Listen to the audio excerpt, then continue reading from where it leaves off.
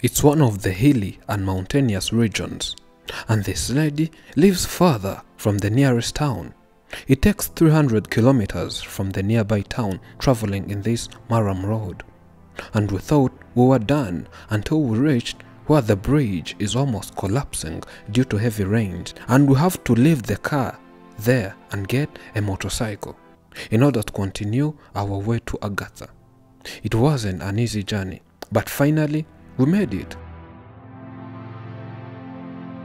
One of the reasons why we traveled such a long distance was to see Agatha, whose body organs don't function, but what she's capable of doing shocked everyone. She can read and write, yet she never went to school. She can weave mats with her tongue, yet none taught her to do so. She says that whatever she does, all is a gift from Jesus. Meet our extraordinary friend. Call me Agatha. It takes 3 days to complete such a mat. It takes long because I don't have arms. I use my mouth, but surprisingly, no one taught me to do this. It came naturally. After growing up, I thought of what I could do, and I realized I can manage one thing: weaving mats with my tongue. Ishuri ntabwo nashoboye kujyayo kuko sinigeze mbyuka na rimwe, nta n'umwarimu wigeze aza kunyigisha. I never went to school due to my body, where most of my organs don't function. Ever since I was born, I have never woken up and stood on my feet by myself. For that reason, I was not able to attend school. I did not even have a chance of having a private tutor here at home.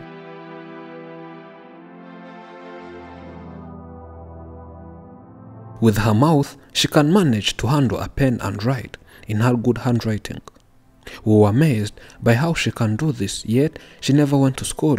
She says it just came to her at once, and she felt that within herself, then started writing and even reading. We were amazed by seeing a book of prayers she wrote. Here she tells us how she started writing. Nabimenye rero.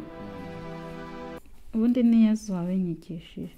Kubera ko sinari narigeze, kubera ko nta muntu wanyigishije. The way I knew writing was by Jesus, because no one, not even a single person, taught me how to handle a pen and start writing. He did it to prove how mighty that name is, and to also prove that he can give everything. In 2002, I was left with a brother and one younger sister. My mother always prayed and could leave the Bible with us, and all we could do is going through the Bible, looking for just one word: Jesus.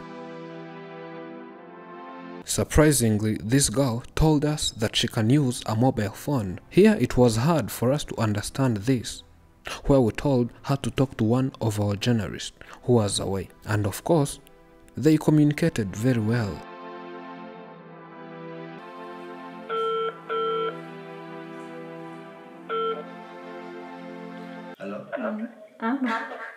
She was born in 1987. This means she's a 34-year-old woman, and she says she has never woken up. Seeing her lying down, you can think that maybe her arms and legs are okay, but none of her body organ functions. It takes someone else to even bend her legs or lift her. If not that, she can remain in one place for the rest of her life.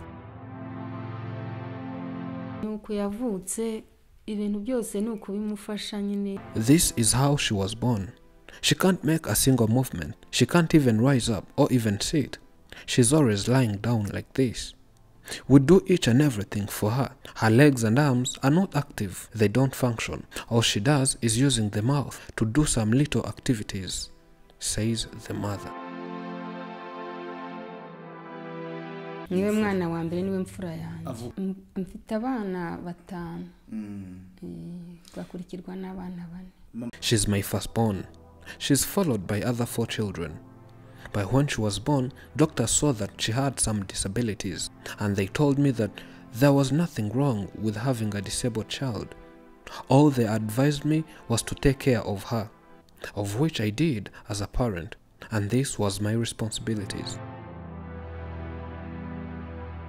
During those times, having a disabled child was like a taboo. I was despised by the society, whether friends and families. They all went against me. But in truth, I did not take part in producing a disabled child. But disability is not inability.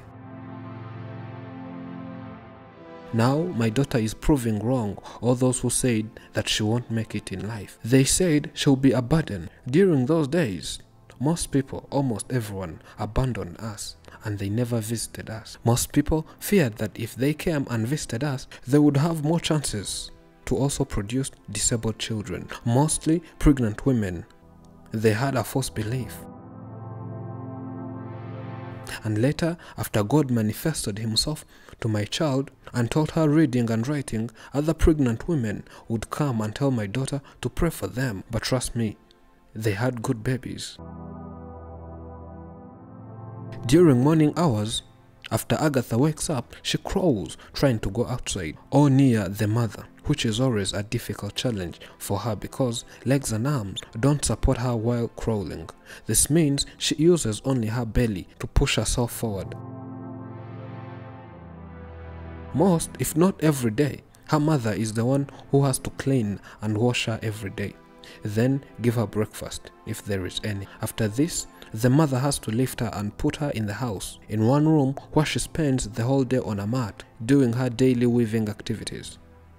In front of her, there are always a few things to distract her. This includes books where she writes whatever she wants and some prayers, and a mobile phone and so many others.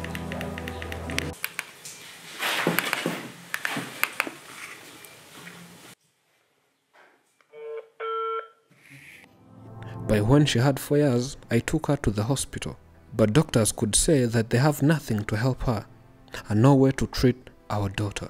So we came here and gave that up. We were always worried about her and her future. She was the only child we had, but later we produced other children, and we were lucky enough that all the 4 children who came after her were normal.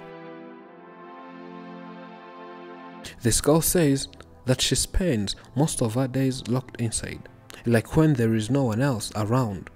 They have to lock her inside. All she does is singing, write some personal stories, and weave these small mats. She says she always spends most of her days inside to avoid people's arrogance, where neighbors around always discourage her, saying she is not a human.